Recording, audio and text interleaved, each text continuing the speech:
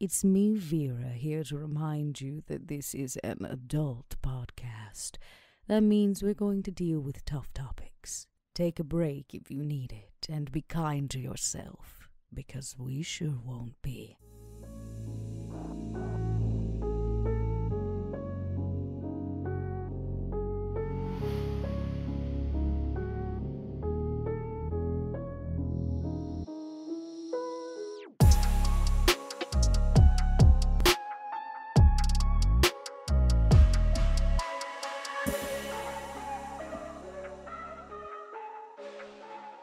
Hello, everybody, and welcome to Stitch of Fate, a Vampire the Masquerade 5th edition podcast. As always, I am your storyteller, Mike Martin, joined by my four wonderful players, Josh, Bub, Mark, and Dot.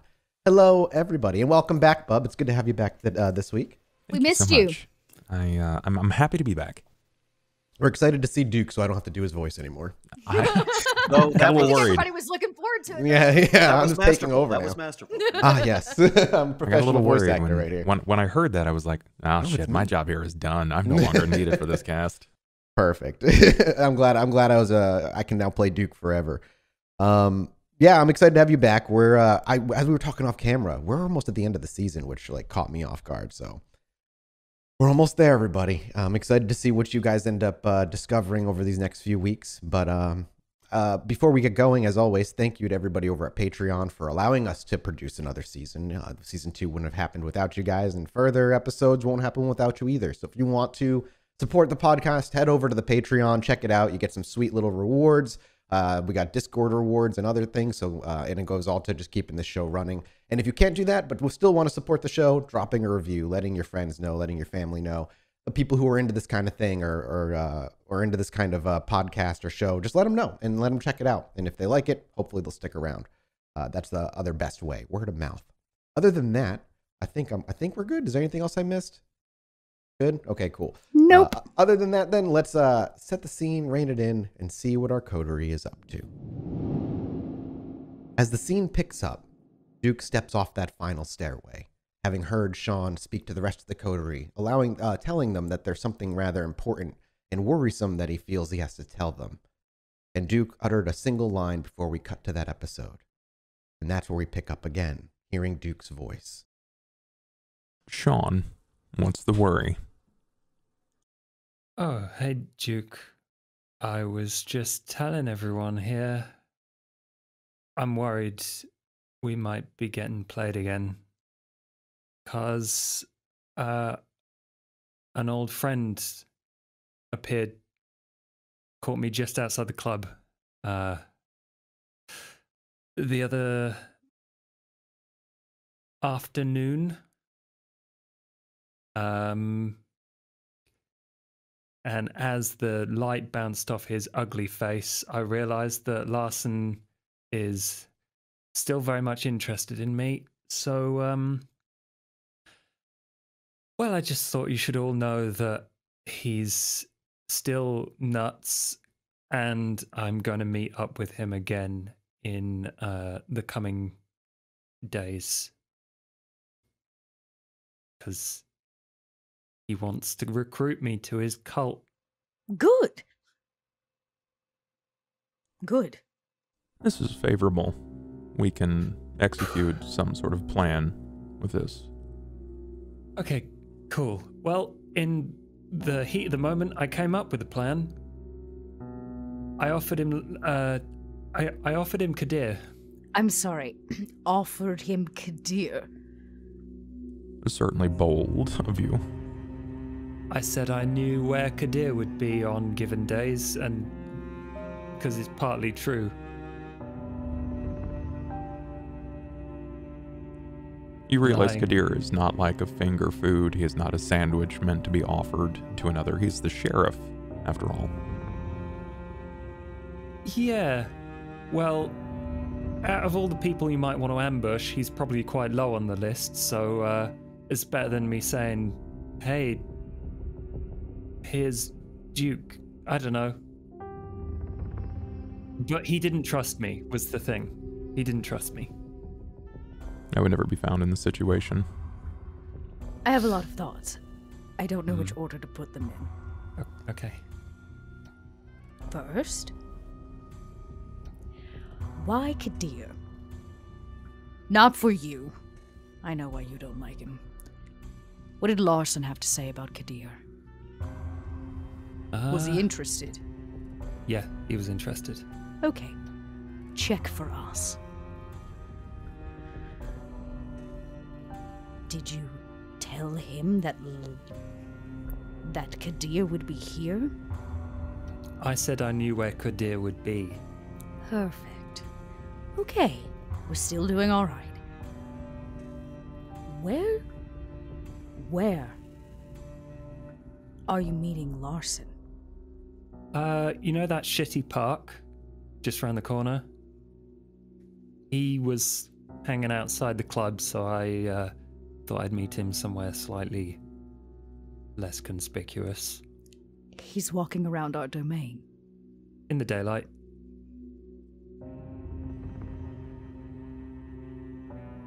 It makes sense. It's what I might do if I were in his situation as well. Well, that is a real problem. Max suddenly ripples into view. Hey, Vera, I took care of that. Oh, hey, Shaun, what's the rumpus? Shaun looks even more nervous for a little bit. What? Hi. What's wrong? Shaun has been in contact with our dear Larson. Found him. Well, that's interesting. He seems to still have a hard-on for our dear Shaun. Oh, yeah. Yeah. Huh. So, how did this meeting go? Pretty, congenial? Surprisingly, given that the first thing I told him was that I killed his little thin bloods at the club. Well, I figure he wouldn't miss them too much. You're his favorite. He's used to it by now. Yay. So the gist is, he thinks I'm interested in the cult. He wants me to join. He's got all these grand ideas of thin bloods being the best, and this, like, god of his, like, coming and smiting the evil people.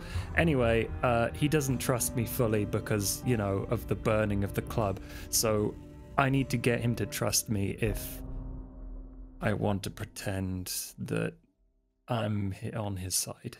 What god? Yeah, whoa, back up there, like Vera said. What god? Something about worms? My eyes dart to Duke. For anybody who would Did would be interested in being an intelligence occult role. Did he refer to Kindred as the worm? Something like that. Something, it chose us. Something, we didn't know about it properly. Like, I don't think it's like a vampire thing. Yeah, it sounds like some kind of made-up bullshit to me. Right? At least, considering what I rolled, yeah, that completely sounds like made-up bullshit to me. I got 3 Anybody else successes. making a roll? I'm not even going to try. And Shaun, did I already have you roll when you were talking to him? I think I did. I don't remember if you did, but Okay. I am not going to roll it either way. The only It's not thing worth that with 3 successes, while that beats a relatively difficult roll, something this kind of obscure is difficult. But you've been doing a lot of research into werewolves. That has come up in pockets of your research. The worm being some sort of destructive force. It's hard to know exactly what it is with what you've come across. However, within your werewolf studies, it's been a name that's popped up over the years. Would it make a difference if I rerolled? You would be able to reroll 2 more. I mean, 4 and 5 is much larger than 3, so for sure. You put up a 4. I got 4. You are the understanding that the worm is some sort of like mystic being of destruction, and you wouldn't have any vampire connection to it with still even with the 4, but that's what the worm is. It's to the werewolf some sort of mythical being of destruction. And that's what I am aware that they generally what they would refer to Kindred Worm as, tainted. as You've heard they of have tainted by the worm. worm tainted in the past before. Yeah. the worm. This is something that I've come across in the past. Actually, more recently than not. And it occurs a bit more in the studies of the lupine. No. They like to think of kindred as worm-tainted or worm-touched. Again. Or worm food. As they'd have us, yes. Okay. Well, that doesn't bode well either. But maybe it gives us a hint into something Larson might be up to. His little cult. Short of dismantling authority, what is Larson's purpose with Qadir? Does he have a personal bone to pick with him? Not as far as I know. I was just trying to think of things that might be useful to him. Get him to trust me. Would Larson Think know of something else? Would Larson know of our histories? Being a primogen, would he have Mhm. access to most of our histories? He'd be in the know. Vera, if he's seeking Larson, there's a good chance and opportunity that I think that he might seek you similarly due to some of your past with Thin Bloods. If he's attempting to sire his own group and lot, then it makes sense why he might want to pick you away as well. Well, I'd like to see him try. That being said, Shaun, you're doing exactly what we talked about. The only way to bring him down is to infiltrate it from the inside. Yeah. Being on the inside of whatever the hell that is, though, sounds really unpleasant. Remember, we talked about you sending others in for this purpose. Yeah. I haven't found that Thin Blood, by the way. Okay, listen, I got a proposal. Why don't we just cut to the chase here? If Shaun can actually get a meeting with Larson, get face-to-face with him again, why don't I just go with, and then we take care of the problem? How much sunscreen have you got? Gonna be a daytime meet? Who says that he won't meet at night? It's you, after all. His can beaming both. boy. There's no way that he would do that. He's expecting Shaun to turn at any point. He's going to lean where the favor in his cards may fall. Daylight is his best opportunity at sequestering us away from him. I have an idea. Hmm? Do you know what's sneakier than Larson? My stalker.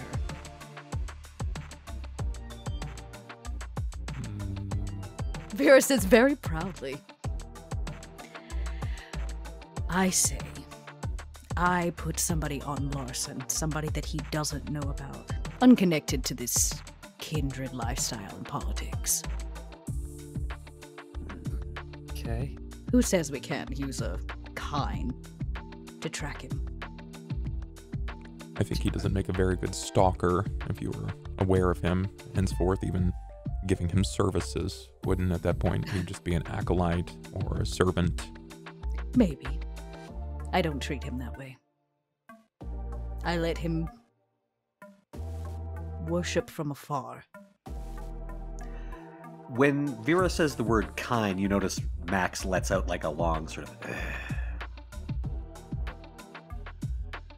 That being said, it is a thought. We need somebody that can track Larson, and we need to, as Shaun said, make him trust us. I'm inclined to agree. Maybe something we can simmer on.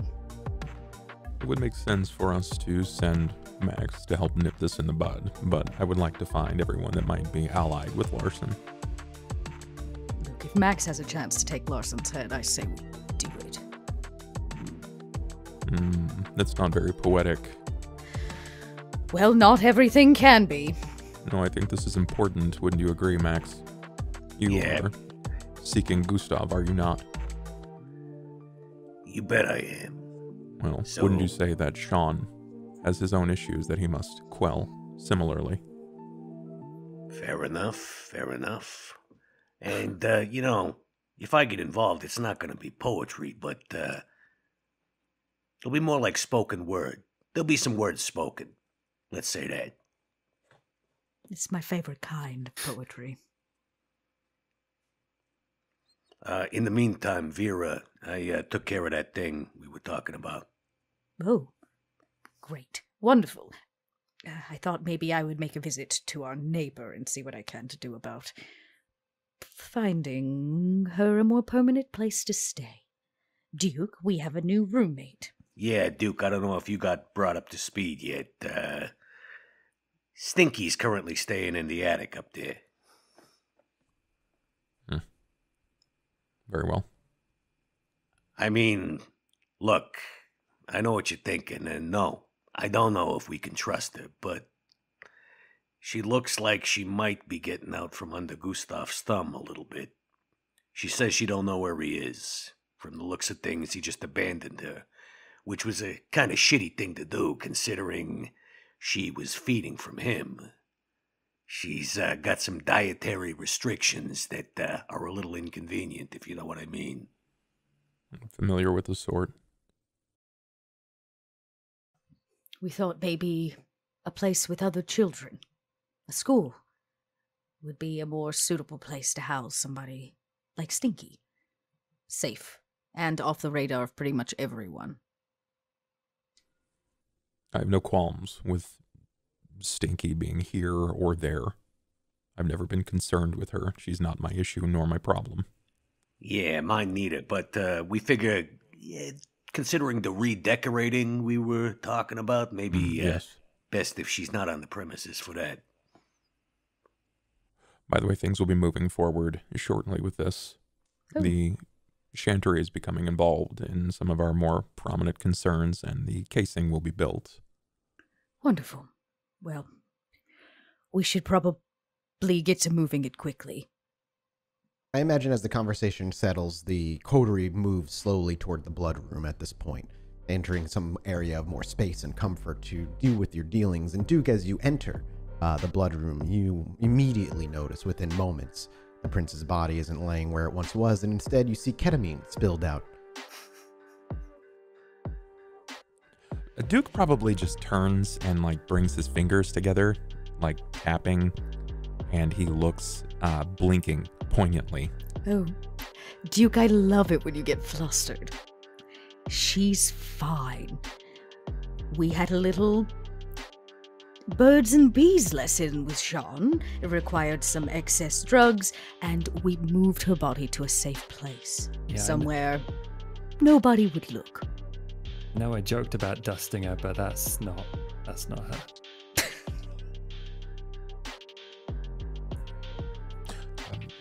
I may have missed some details. At what point are details of fornication and opioids brought together? Where is the prince? She's behind my dressing screen, upstairs. Ironic. Interesting. Would you look back there, Duke? Unless I was invited, no. Precisely. Perfect place to hide her. I don't think anyone else is brave enough to even ask. What? Set my mind at ease, please, for a moment. Why is there a vast amount of drugs sprawled across this table? It was a teaching tool. A teaching tool. Yeah, it's not just drugs either. There's a bunch of salt mixed in there, too. Oh, we had a smidge of a math lesson about how the blood breaks down from generation to generation. And you used, what is this? Ketamine, horse tranquilizers. Ketamine. Yeah. You know, with most children, they typically use things like macaroni noodles. Interesting choice Yes. here. They're basically the same thing for me. Shaun is not a child. This is debatable. Although, since I have had that lesson, I do understand that some may consider me childlike because of the dilution. Big vocabulary terms, Shaun. It's in here. He It understands stayed. dilution, right? This is what happens in the drug world similarly. Try to make it go further, correct? More money off less. Seemed too apropos for our dear Shaun, and a necessary need to explain the responsibility of the blood. The birds and the bees. Why? As a cover for telling Shaun about how we sire one another and our bloodline thins as we do it. Because I thought it was cheeky and funny. Were you not And more than likely, Shaun informed? never got the birds and the bees talk. Oh. Who did you... Was there anyone to provide you proper study? As at that moment, Shaun, you realize you were tossed at their doorstep almost immediately after you were discovered. Yeah. There isn't a vampire school, is there? There is much more akin to that if you're a Ventru, but in your case, it sounds like you hit the ground running. Yep. I Yep. asked a similar question. Oh yeah, Shaun, didn't you know? We got our own Hogwarts and everything. There's a hat that tells my you God. what kind of vampire you're gonna be. It's I missed great. my Look, letter. It's delivered by a bat. Okay, look, folks, I'm gonna go check in on Stinky again. Give me a holler if you need anything, all right? You gonna deliver her letter? Sorry, what? Bad joke. Sorry. Bye.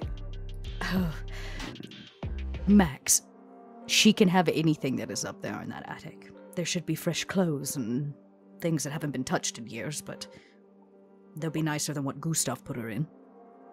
Sure. You don't mind if that stuff gets a little slimy, right? Because I don't think you're gonna want those clothes back. If she can deal with the thin layer of dust on top of it, she can have it. I'll let her know. Thanks, Vera. And Max ripples out of existence again as he... Because the club is open right now currently, or... Yep, it's nighttime. It's getting Yeah, late. it's It's almost night. early Yeah. morning, so it's probably closing hours shortly, but it's still Yeah, running right now. He's going to cloak up for the trip upstairs then. You hear the door open and the music pour in for just a moment as Max leaves, leaving the three of you downstairs. Now, beyond our math conversation, we also had to fill Shaun in on the fact that he is a walking corpse. Something he was a little unaware of. Well, Shaun, now that you've discovered this, thoughts? It doesn't really make sense. Like, I feel fine. I get it in your case. You changed. No, I didn't, Shaun. I stayed mostly the same. That's the kicker about the kindred lifestyle. Everyone changes. I didn't. I was this way before I became what I am now. You read my file, Shaun. I did. You saw the details and the things that I was accused of and even admitted to.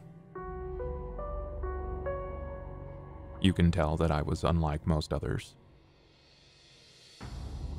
I think you're still unlike most others. You might be right. I suppose that's why Vera keeps me around. Either that or I'm just quite great at keeping the books straight. I like his sense of humor. It's good, isn't it?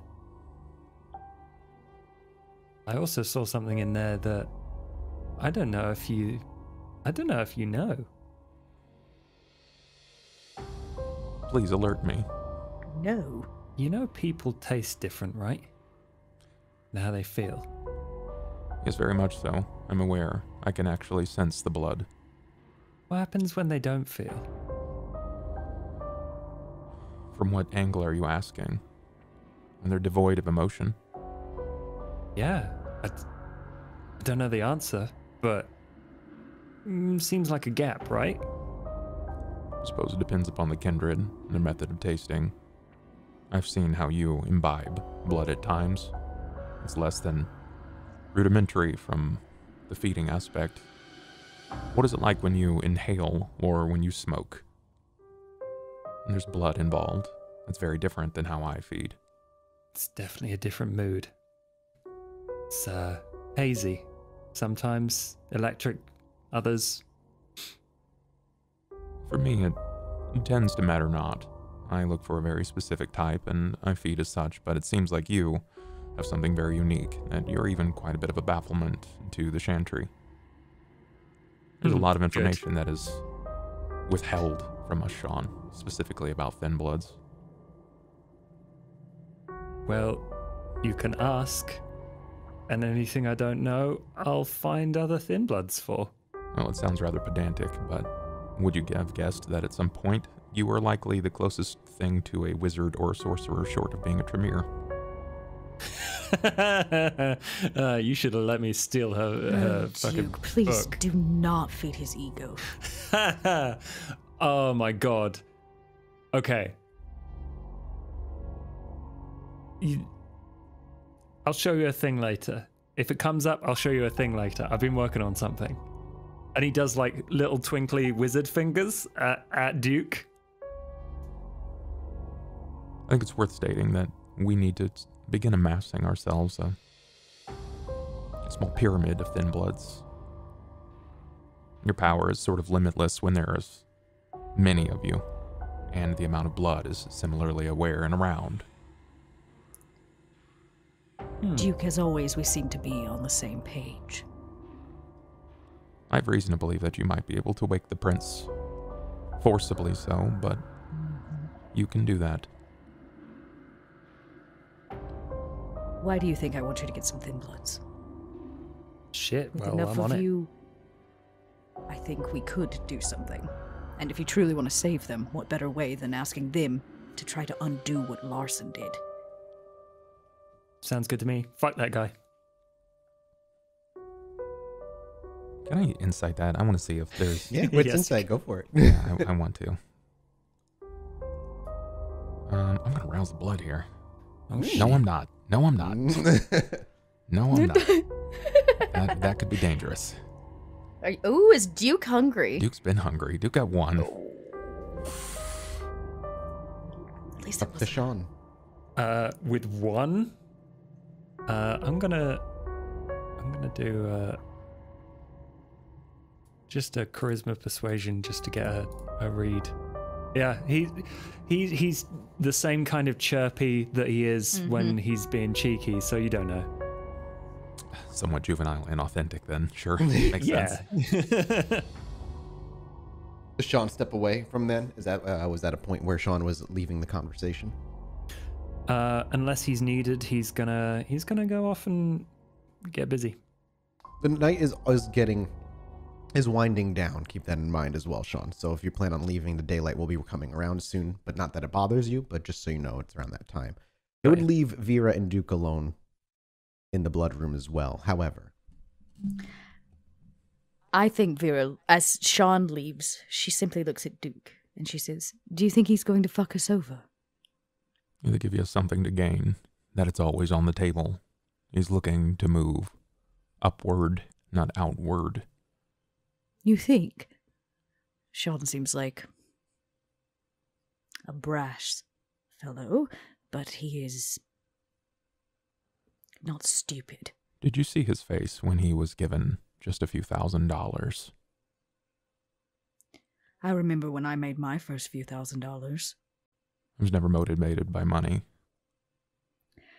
Well, Duke, we can't all be as perfect as you.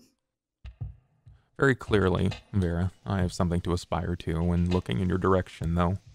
At least in that regard. Which begs a question, and I need something of your expertise here. You and I believe his name is John. Yes, the older gentleman. Yes? You've been at least aware of him for how long in your relationship? That is a very long story, Duke. I have known of John since he was about 35 or so. And he's upwards 60s, 70s at this point, it seems. He'll be 81 Wow. in a few months. He looks rather good for his age. Well done. I only in the asked. background, blurred, you see a slow shuffling man taking a full minute to cross the hallway.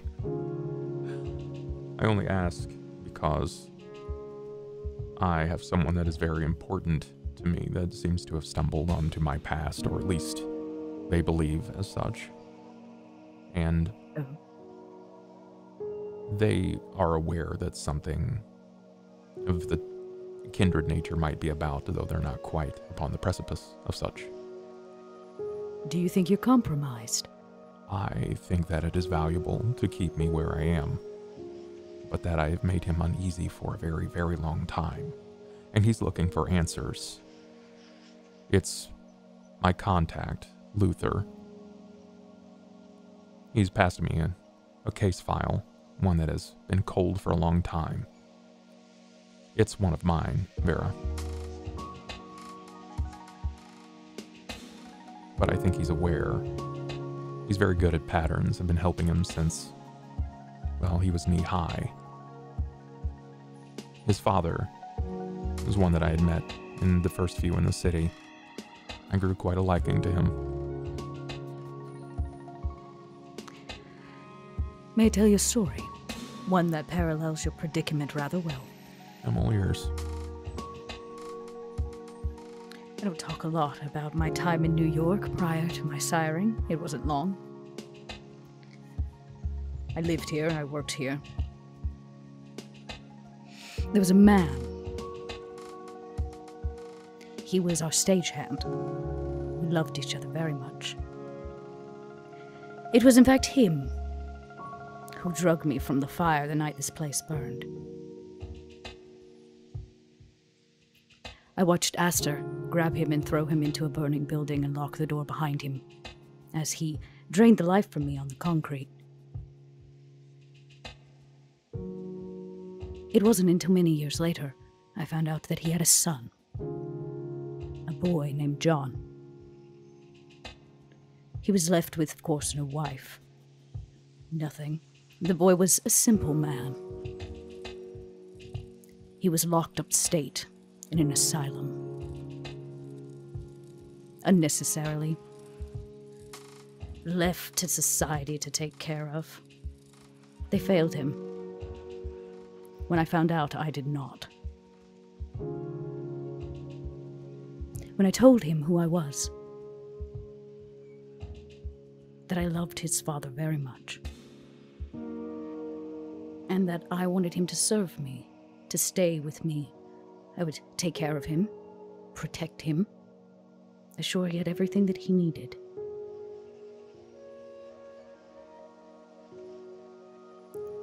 He did.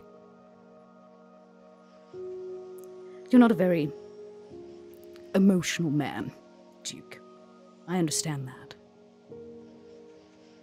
There are not many things I've ever heard you say you care about. I believe if you are honest with this Luther about your care for his father, it may change his mind. I may call them kind, but there's a reason that we have to fight in this life, and it's because they have something we do not. I know that you didn't change from life to life, but I lost quite a lot. And I tell you that because I bet your Luther has a lot more in him than you think he does. If you tell him the truth, be vulnerable, Duke. He may surprise you.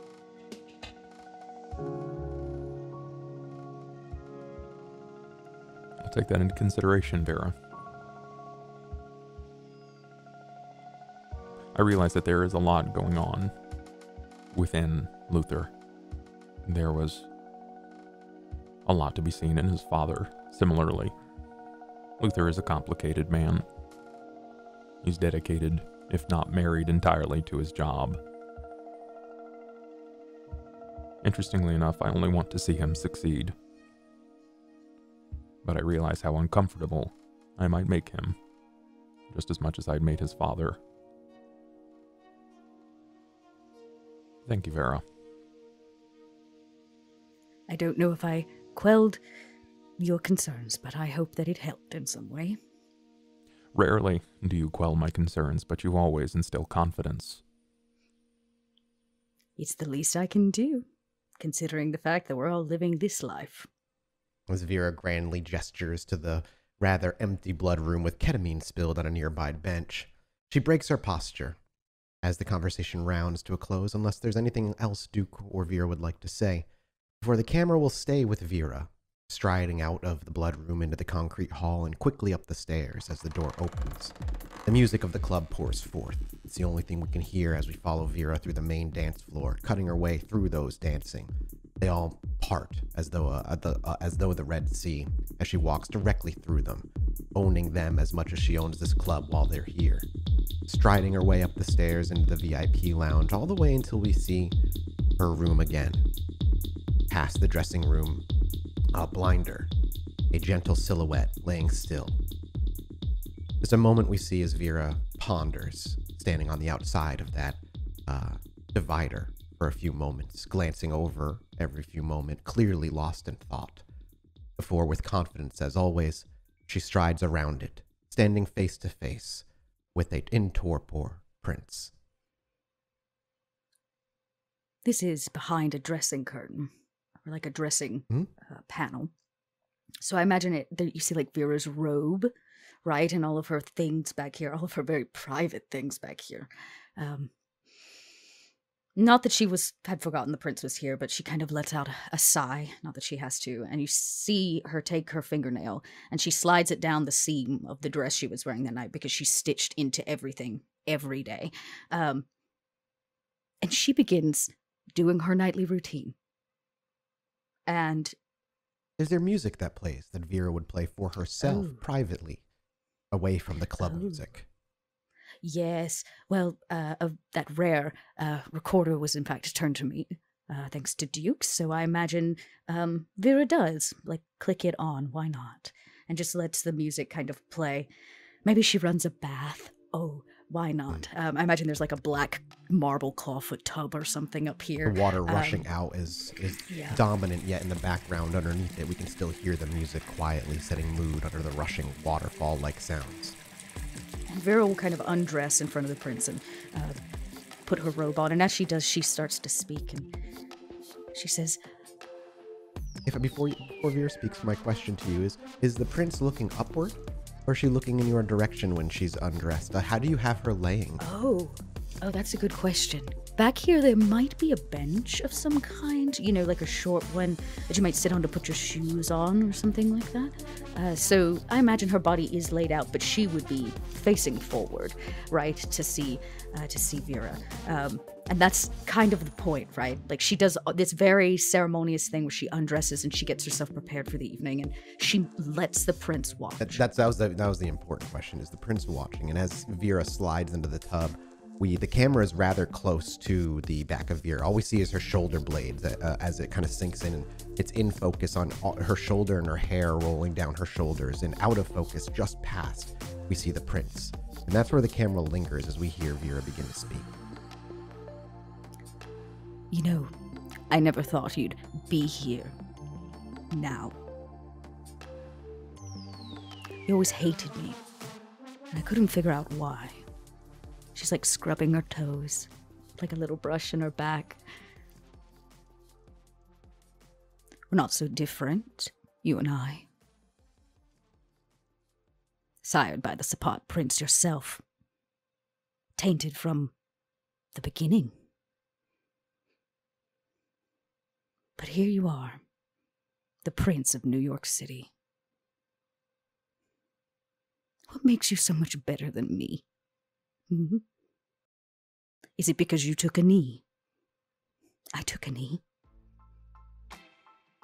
I gave everything for the Camarilla. I wonder if I gave things that you don't even know about.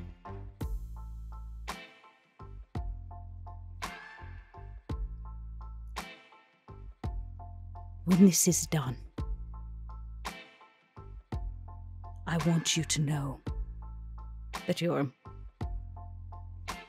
scourge saved you. Your scourge is the one who's going to ensure that you're going to get to walk in this city again.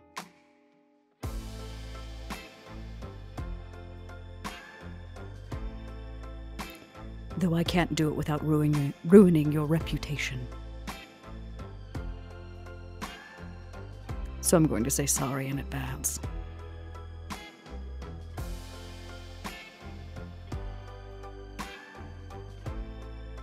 While you were just a meat bag to your sire, I was deep undercover for the Camarilla, living a life and pining over another.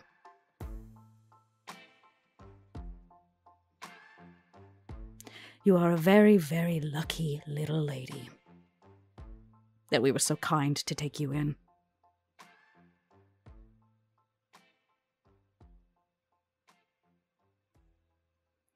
When all is said and done, I want Larson to get what's coming to him. I want Gustav to get what is coming to him. I imagine Vera stands in the tub and water like splashes everywhere because she has no care in the world. Wet and naked as a jaybird. And as she stands up and the water splashes down, that we then realize as the audience that the record has stopped playing a while ago. It is just spinning. And I walk right over to the prince. And I want my name back. I want what I was rightfully deserved and denied all those years ago. My reputation was stained to maintain others. Yours included.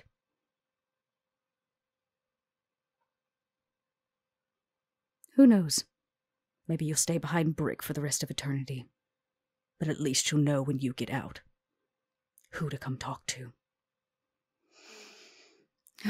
She towels off. Then she tosses the towel on the prince to hide her. Right on her face. Goes right on her face, yeah. And then she grabs her robe, which is no doubt sheer, with velvet trim or something, and she kind of ties herself up in it. And she goes, I'm tired now. I'm tired of looking at you.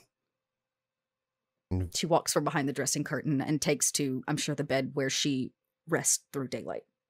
And as Vera kind of whips around quickly and leaves, and as the robe wishes by the camera wipes and changes. The sun is up. Vera is unconscious in her bed, torpored, rather, in her bed. And Shaun is caught by the camera, quietly making his way up the stairs. You know where she's being kept, Shaun. And as you peer into the room, there lies Vera, as she should be as the sun has risen. And just past where she gets dressed, you can see the silhouette of some humanoid figure. Shaun respectfully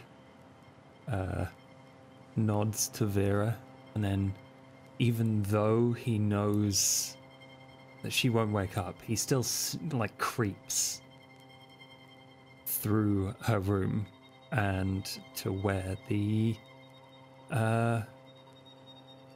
to where the prince is laying, and you see the prince with a towel over her face, lying on a bench nearby. He goes over and kneels next to her, takes the towel off, and just kind of sticks a cigarette end in his mouth. And it's like, it seems like we're moving you on, so well, we want you to owe. So here's one for the road.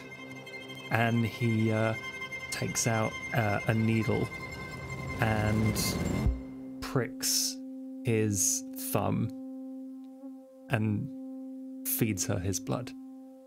And as we watch the very first drop of blood ooze from his thumb into her slightly open mouth, the camera pans back. We'll fade to black, and we'll pick up next week with whatever ramifications Shaun's actions have taken. Hey, it's Shaun. Now, I'm sure you've heard Vera say no phones, but if we're going to break 1 billion followers, then I'm going to need you to do me a little favour. If you could hop onto Twitter and follow us at Pod by Night, that would be mint, and a 5-star review on iTunes ain't going to hurt either. And maybe I'll share some of them spicy DMs with you. Cheers, mate.